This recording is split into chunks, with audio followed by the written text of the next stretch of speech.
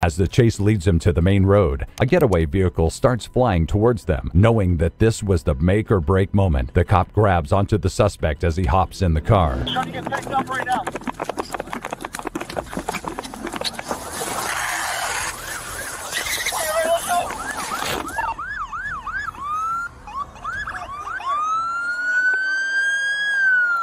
Despite his best attempts at hanging on, there's only so far you can get dragged by a speeding vehicle, so the officer had to let go, not just of the suspect, but at the idea of arresting these two criminals. But while these two may have taken the usual approach of running away from the cops, there are other criminals who have their own special strategies, like this prison escapee, who got away from the police using nothing but his own words. I promise you I'm not no damn prison escapee. You'd have done run by now.